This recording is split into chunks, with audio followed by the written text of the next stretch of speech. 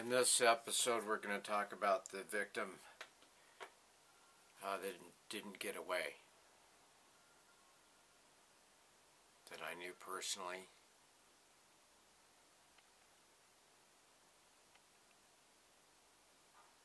That was murdered.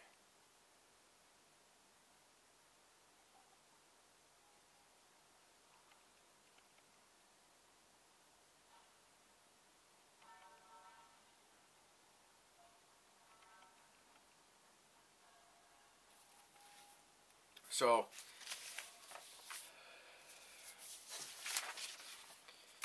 anyways, I guess I kind of do this in a way for her because I knew her. I don't have any pictures of her.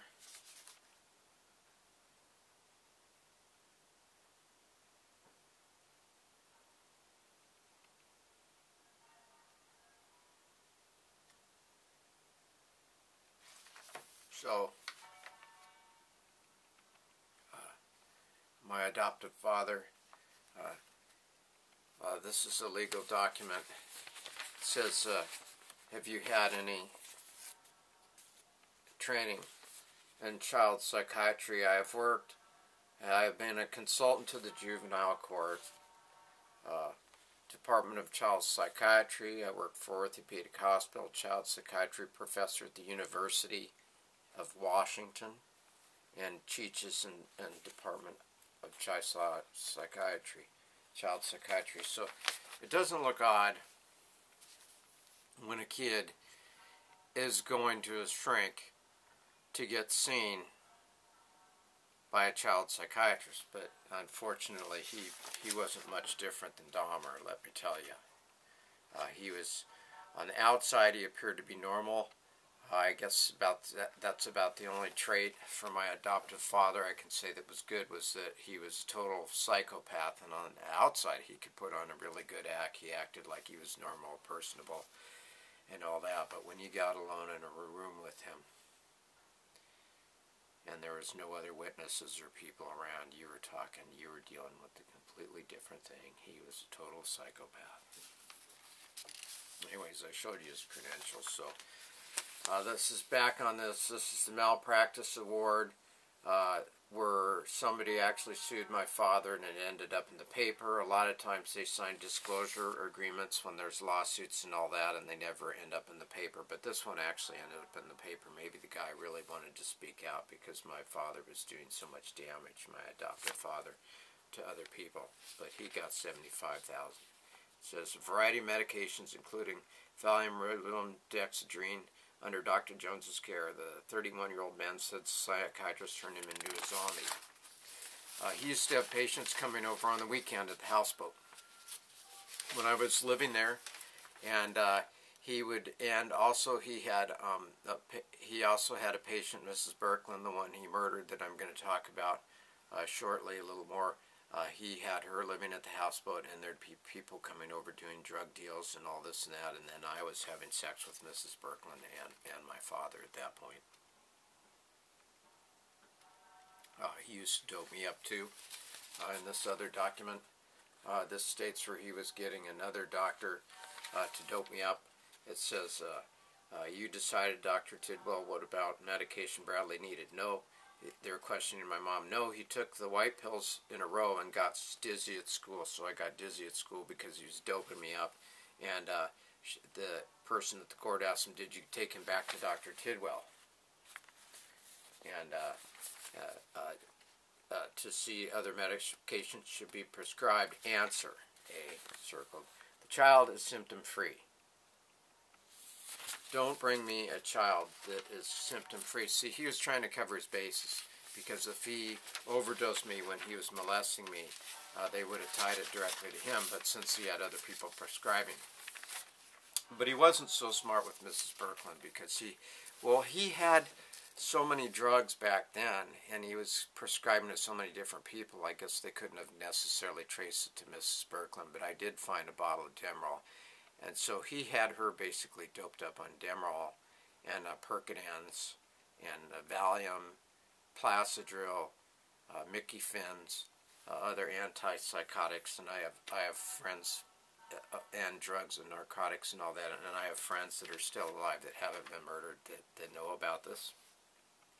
So, anyways, Mrs. Berkman was not a good swimmer. And she was a drug addict and a drunk.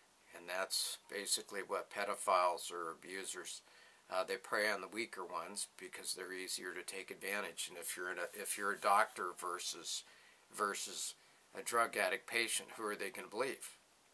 I mean, you know, and they don't know that the doctor is a drug addict, pedophile doctor. Who are you going to believe? You're going to believe the professional testimony of a child psychiatrist that has documentation like I just read to you. So this is not a legal document here, but this is basically a newspaper clipping. And it says the body was recovered in 45 to 50 feet of water and autopsy ordered. It says the body of Marion Berkman.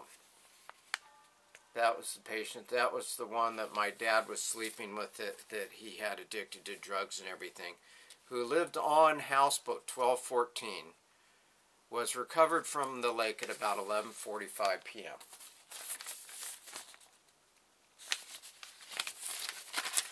And that's one of the firemen looking for her body at the total wrong side of the houseboat because she was a long distance from there. And my father, when he threw her in, he wouldn't have thrown her in there anyways because she might have been able to climb back out. But when he threw her in, she was so doped up she didn't stand a chance and she couldn't swim anyways.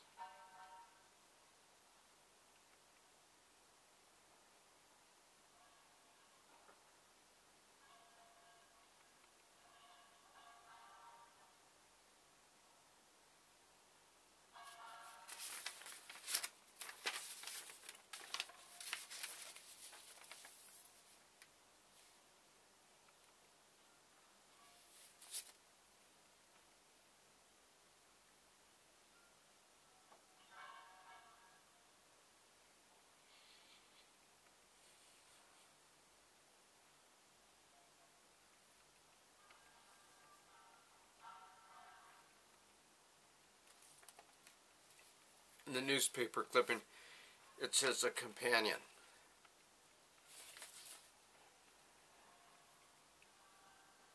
It doesn't say a psychiatrist or a child molesting pedophile psychiatrist what he was. It doesn't even say he was a doctor. It says a companion. Had been sitting on the deck at about 11 p.m. Said she, Mrs. Berkman, had been sitting on the edge of the deck. This is his story. And when he heard a splash, he said he threw the woman a line when she surfaced. Well, see, the deal is she didn't come back up, and he didn't throw her a life preserver. That's like Freud's psychology. He threw her in. He didn't throw her any life preserver.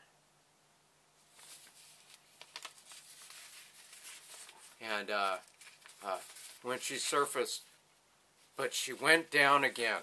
He said she went down again. She never came back up. She was so doped up on his medication. I mean, I didn't get up when I was molested by him. I don't know how, if when she was tossed in the water, she would have swam. She couldn't swim anyways. They found the body 40 feet away from the houseboat. So she was trying to get away from him after he threw her in, if she could have.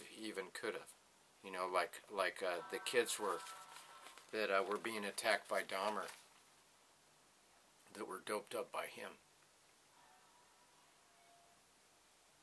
That's a horrible, horrible way to die.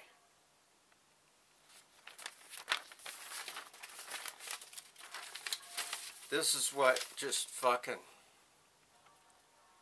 frosts my ass. I can't believe this. This is another article in the paper.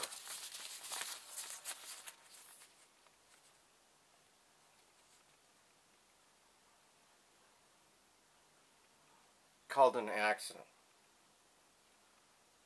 So, My pedophile, drug-prescribing father here that got, this is where a lot of cases are closed. Like I said, they never go into court or any of that.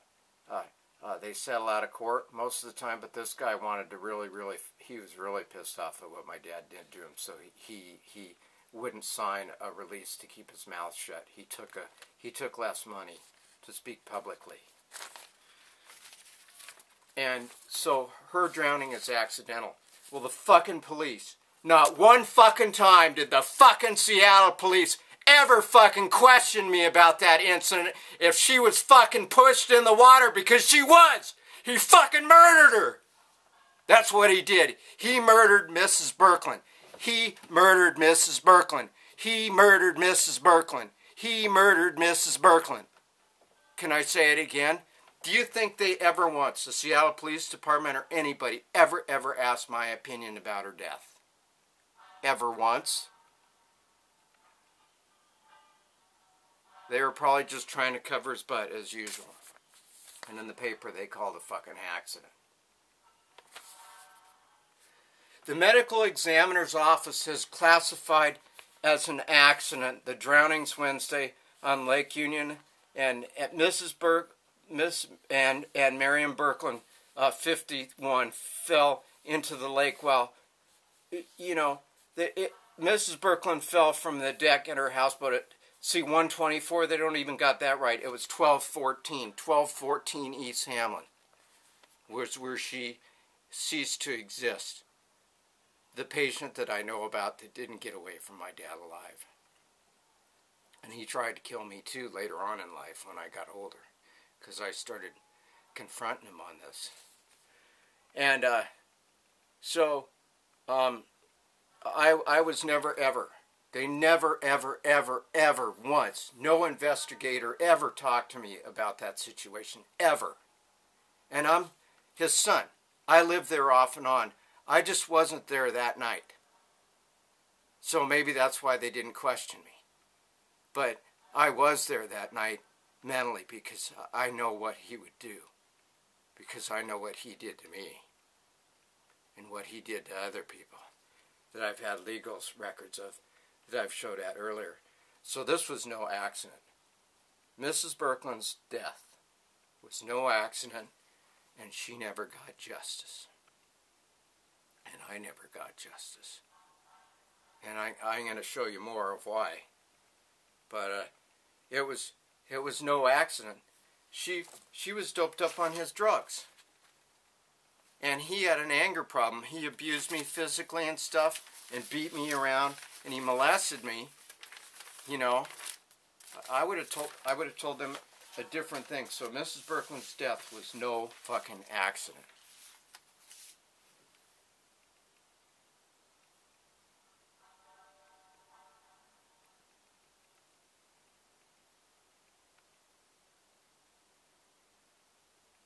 May she rest in peace.